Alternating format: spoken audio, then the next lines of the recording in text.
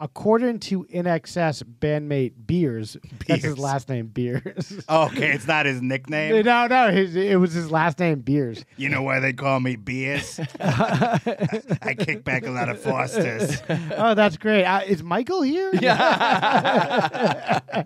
So this guy, Beers, Michael Hutchence, brandishes a knife and threatened to kill him during the 1993 recording of one of their albums, Full Moon, Dirty Hearts. Oh, boy. Over those 6 weeks, Michael threatened or physically confronted nearly every member of the band.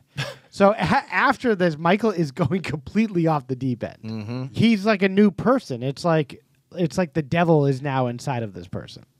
No pun intended. Yeah. What do you, for what? INXS has a famous song called "The Devil Inside." Oh yeah, that's right. Yeah, you could have shared that. I thought You gave us too much credit. Yeah, I thought you were being clever. Yeah, you lofted that to us as if we were smart people. We're not.